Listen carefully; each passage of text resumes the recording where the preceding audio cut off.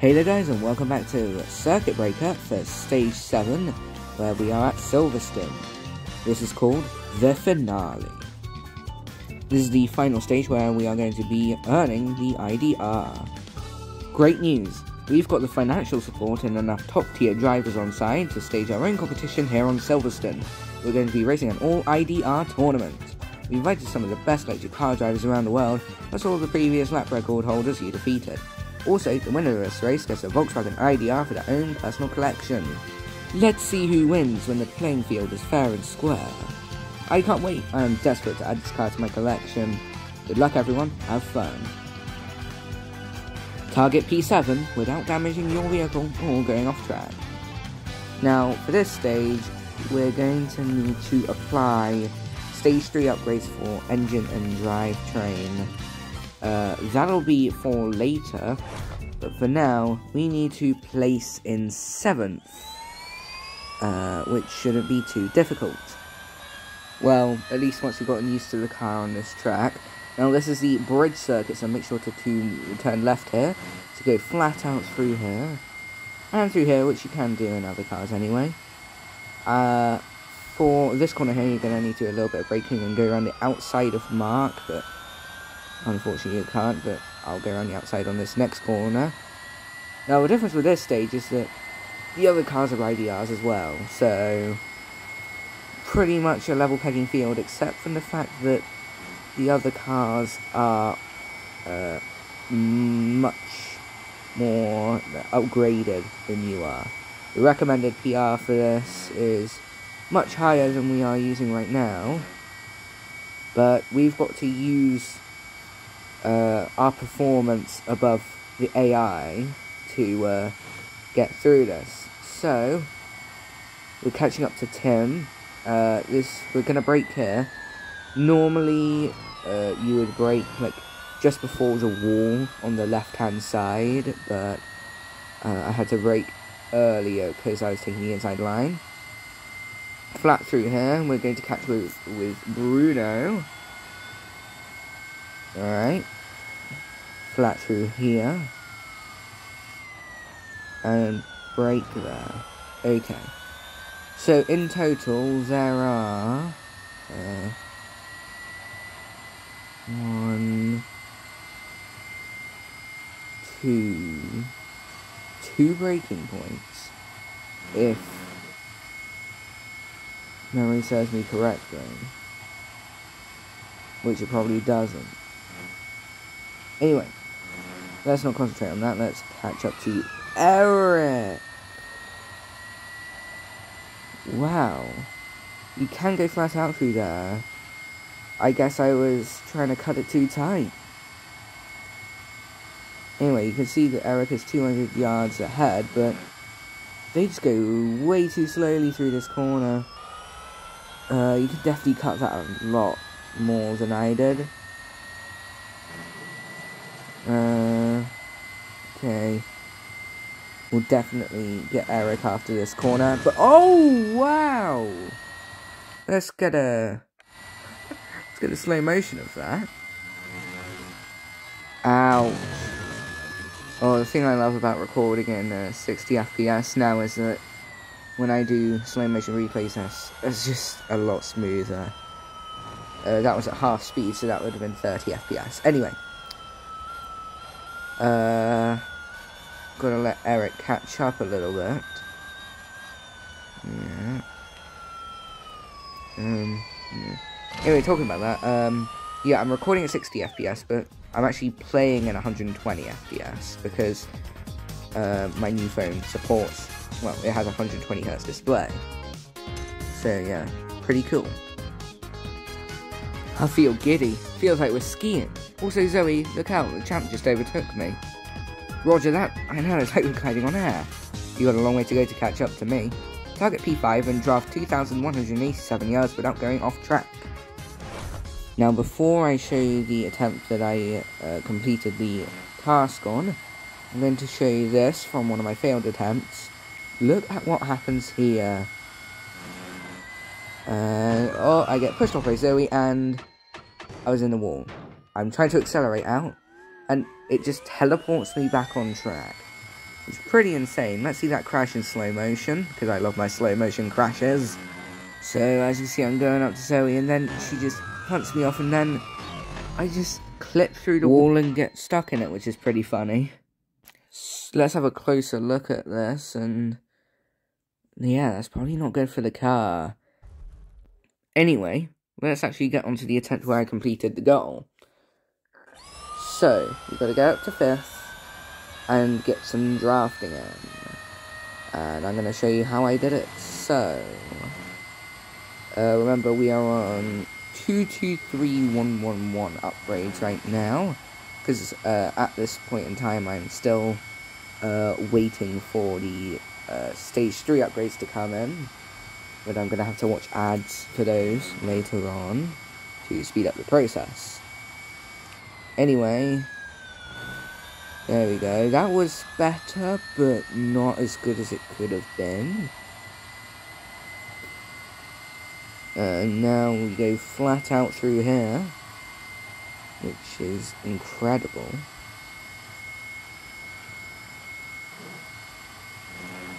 Right, catching up to Chloe now, who we will follow onto the straight, and we can get a draft off of her.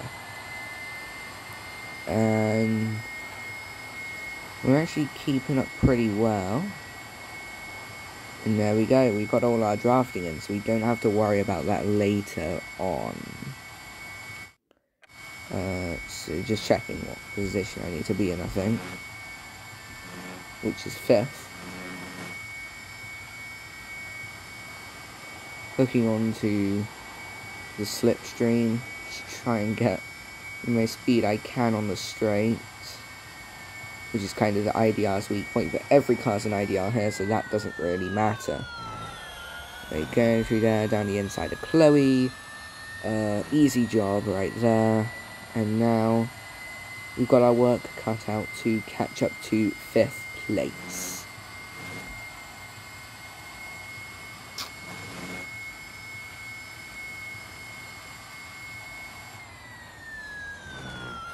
Okay, yep, we can see Zoe now, 300 yards away. So, she's going to keep on getting away from us until we get to, like, the second half of the track, where there are a lot of more tight corners, where they just don't know how to handle them. Silverstone is definitely a very flat-out track for these cars. And believe it or not, Suzuka East Circuit, which is that really, that short one, that starts off like the Grand Prix circuit, but then you like turn right instead of left, you do not need to brake at all on that track, or even lift, which is incredible. Anyway, catching up to Zoe here. This time, I'm going to try and not get pit into the wall, so instead, I will pit her as revenge. And oh, I almost got hit with a bit of karma there, but luckily I saved it. Right, letting Zoe catch up a little bit. Full bot management, and there we go. That was a roller coaster. Well, it was a car, but it was hypothetically a roller coaster. The chump just shot past me too. Watch your back, Ahmed. Thanks for the heads up. Stay back! Target P2 without skidding for 1.5 seconds or going off track. Now we're at Silverstone, where there are barely any low speed corners. We don't really need to worry about skidding. All we need to worry about is getting up to 2nd place. But that's easy as well. Now, I took that really nicely. None of that counted as off track. You have 2 tyres off track without it counting as off track. So getting past that car of Catherine. And now we've got to catch up with what's that name? Oh, unpronounceable name, once again. Yeah, I have no idea how to say that. Anyway, we have 2 laps to get up into second place, which isn't an issue. As for skidding, don't need to worry about it. And you know what, I'm so carefree that I'm going to go into first person. I normally actually play in first person, but when I'm using faster cars, I like to go in... Whoa! When I'm in faster cars, I like to go in third person. And for some cars, like NASCARs and GT4 cars, I like going on bonnet view. I don't know why, I just do.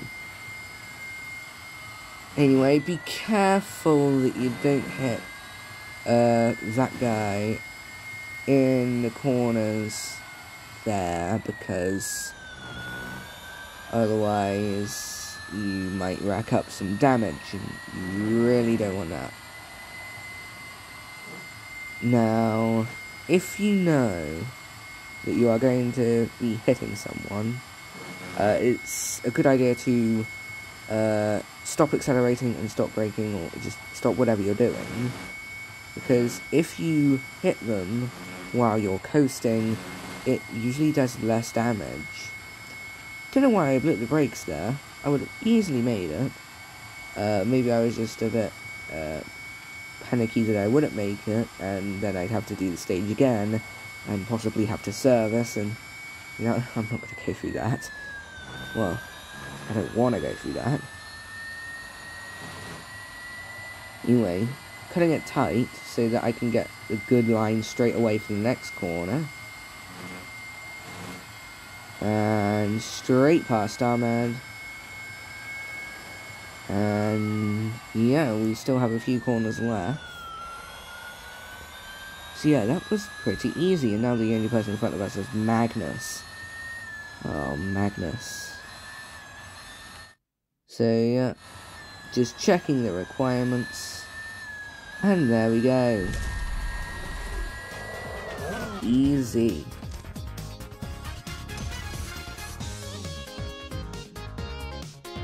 Uh-oh, I've fallen back to third place. Magnus, you're next, my friend.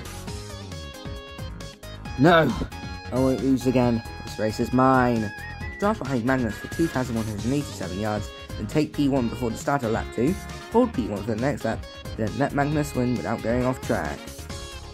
Whew, that was a mouthful. Oh, yeah. Now, this is incredibly difficult, and... Oh...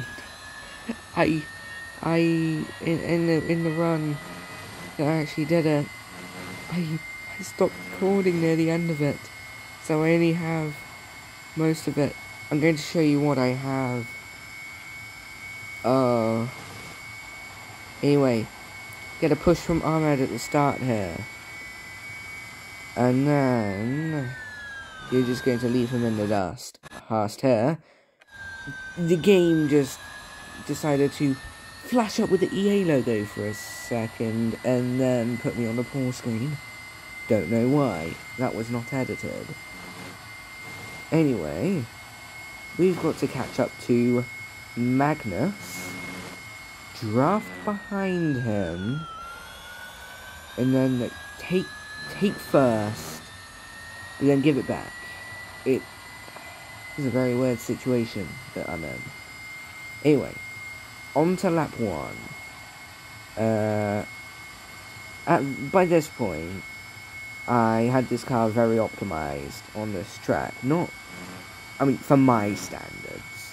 Like, I am not, like, the best player at all. Like, I wouldn't even consider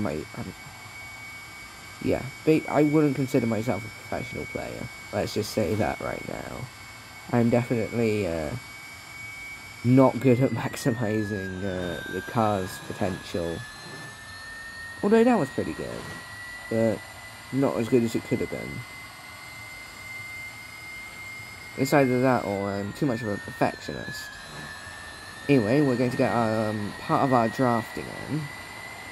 But we have to overtake him for the beginning of lap 2, so that's fine. We can do the rest of the drafting when we get onto lap 3, and we let him past again. I tried to do as seamless a transition as possible, because I paused for a little bit and then pressed resume again, but I kind of cut between it, so... Anyway, we need to hold first place, but then give it back on lap 3. However, this is when the video stops. I am very sorry, there are other videos out there that show the rest of it, but unfortunately, sometimes that's what happens, when you make videos. It's a shame, but just gonna have to deal with it. Yes! I did it! Victory is mine! I am the winner. I knew it. I knew I would be. Well done, Magnus. You did it. You have won your own ID.R. And well done to you too, champ. Thanks to your hard work, everybody knows that when the ID.R hits the track, it consistently takes the record. Always silently too. And without carbon emissions. That's right, electric vehicles are vital to the direction the world is moving. It's up to all of us how fast that future gets here. Good racing, everyone. That was so much fun. Hear, hear. Now that we are done, you can get back to your holiday. What do you think you'll do? You're on holidays with Magnus. Hit 195 miles an hour to win without damaging your car. Now, you don't actually have to beat Magnus, you just have to hit 195 miles an hour. And we are here at Mount Panorama, which you might think means that we're going to hit our top speed on the very long straight. However, that is actually not the case, because there's a place where you can go faster, and the only place where you can hit 195 miles an hour with just 333111 upgrades. Now, before this, I did let Magnus go ahead for quite a long while, just so he didn't get in the way at all.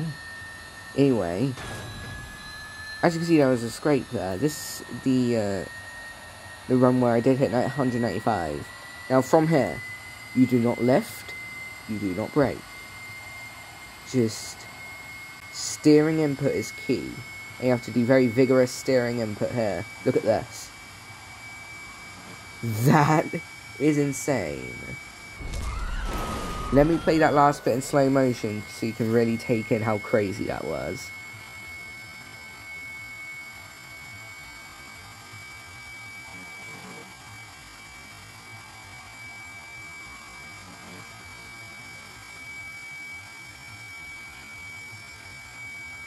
And there we go. That's it. That's everything. That was an insane event. And here is proof that I did it with only 333111 upgrades. That is only 3 gold upgrades. That is insane. Just goes to show how insane this car really is. Anyway, that's stage 7 complete, and the rewards are 1,250 VP, 30 gold, $150,000, and the ID.R itself.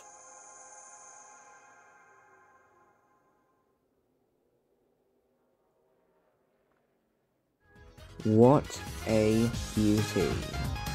Look at that. Definitely had to take a screenshot there.